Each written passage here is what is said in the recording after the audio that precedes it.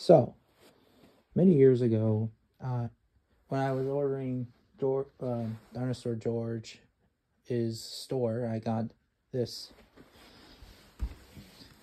One of these, an albertosaurus tooth.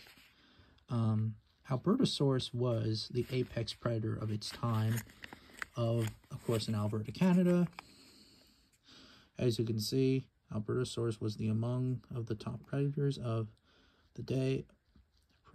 Existed with hadrosaurs and ceratopsians, possibly the ancestor of Tyrannosaurus. Albertosaurus was...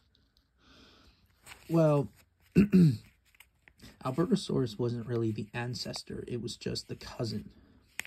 Not to mention that when Tyrannosaurus Rex stepped into North America, well, when Tarbosaurus, or it was either Tarbosaurus or Daspletosaurus, which one it was, they evolved into Rex and outcompeted this animal to take the spotlight.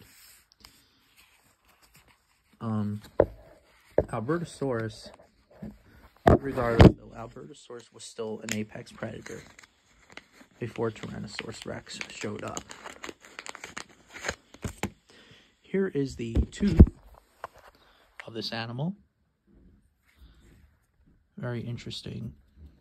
It really did hunted animals like the hadrosaurs and ceratopsians and the troodontids that were the competitors, I believe, even though that it was still the apex predator of its time.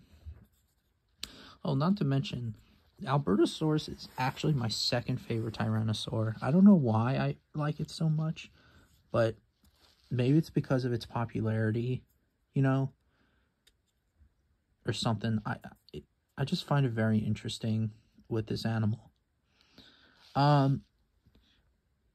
It's probably Albertosaurus sarcophagus, of course, unless if you count Gorgosaurus labratus, even though that Dr. Thomas Carr says that Gorgosaurus is invalid or not, but regardless though, it's, you know, this is probably labratus. Albertosaurus. I mean, not labratus, sarcophagus. I'm sorry. This is sarcophagus. Yeah, I really love this tooth replica of this animal. And yeah, and the picture, it looks kind of inaccurate. Like, the arms are pronated. The skull looks nothing like Albertosaurus. It looks more Allosaur-like.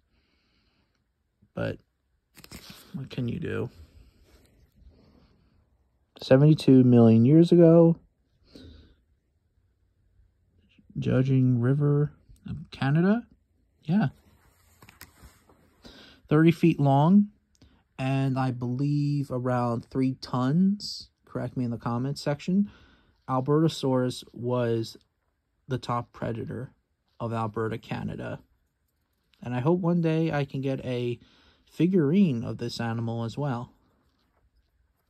I know there's a figurine like the Diodan Safari Limited, which is pretty cool, I'm not going to lie. And who knows, maybe PNSO will make a figure of this animal.